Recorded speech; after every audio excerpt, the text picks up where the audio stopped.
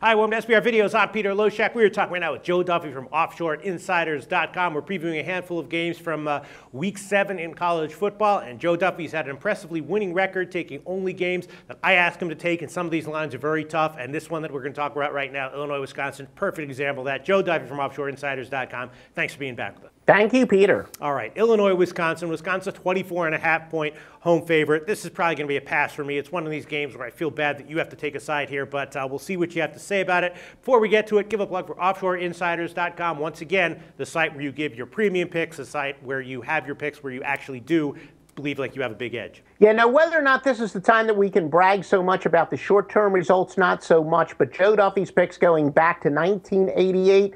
The winning streaks have always outnumbered and outlasted the losing streaks, and still ahead for the year going back to preseason, college and pro football combined. We've got a huge weekend led by our college football game of the year already up, and we're really about 20% done our research, so it's going to be a big weekend. All right, sounds good. When you say it's going to be a big weekend, I tend to trust you, Joe Duffy. Probably Illinois, Wisconsin, though, is not going to be part of that big weekend. I'm just guessing here, right? Wisconsin, a 24.5-point home favorite. Wisconsin 1-4 ATS on the year, but Illinois is 1-5 against the spread on the year. And Wisconsin's, of course, off a straight-up loss, and their one cover this year was in a home game with a very almost identical line to this one against Bowling Green. They covered that one by more than 20. Illinois lost by 25 at Washington and by 31 at Nebraska. So, you know, I could see maybe a lean on Wisconsin here at minus 24.5, but would that be a strong enough lean to want to bet it? Probably not. Scary line, probably going to be a pass for me. What's your take on this line, Joe Duffy? Yeah, no, this is, I agree with you. You could make a little bit of an argument each way. Now, Wisconsin's a 3-2 straight-up team, but 1-4 against the spread. That's starting to fit a little bit into what we like to call our dichotomous straight-up and ATS team, where a team has a good straight-up record but a bad spread record, or vice versa.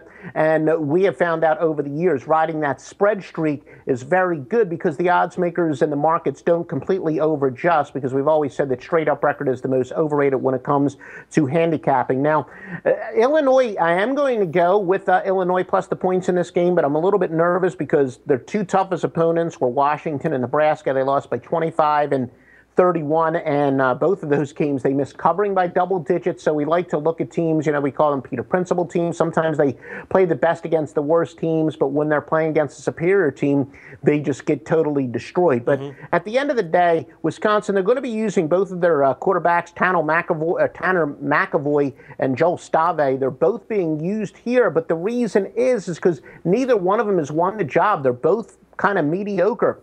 And I actually look for Wisconsin to continue to try to develop a passing game. Now, at first glance, when you're going with a big underdog, you want the other team usually to run the ball. But not really in this case. Wisconsin, their strength is running the ball.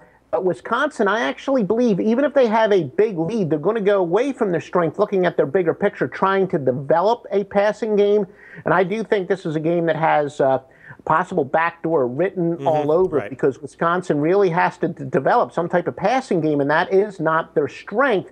Plus, Illinois, they're a pretty good passing team. They get 8 yards per pass to teams normally only allowing 7.2. So, you know, especially if they need a touchdown to cover and they're getting 4 downs, they're going to go for it. They're a very dangerous team. So I know a lot of people, myself included, we hate when we get backdoored, but I'm actually calling for, at worst, a backdoor cover here, because I think just the way both teams will play, it means the backdoor is wide open, and hopefully, you know, the game will be much closer, and we don't even have to sweat it. But Illinois is my play. For sure. The backdoor could be wide open in this one. I learned that lesson. I bet West Virginia minus 24 against Kansas last weekend.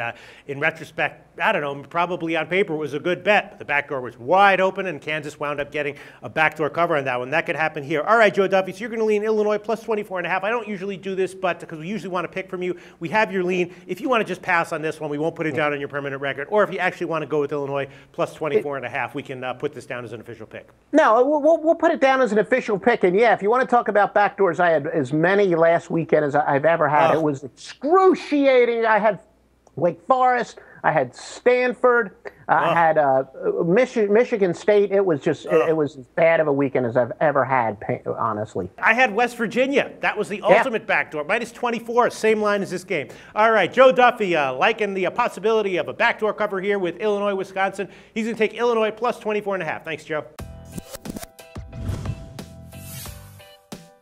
The SBR network offers free sports picks and game breakdowns, big money free betting contests year-round, a real-time Vegas-style odds monitoring service, and much more. So come see for yourself. To stay updated on SBR news and promotions, follow us on Twitter, Facebook, and Google+, and do be sure to subscribe to the Sportsbook Review YouTube channel to catch all our daily sports shows.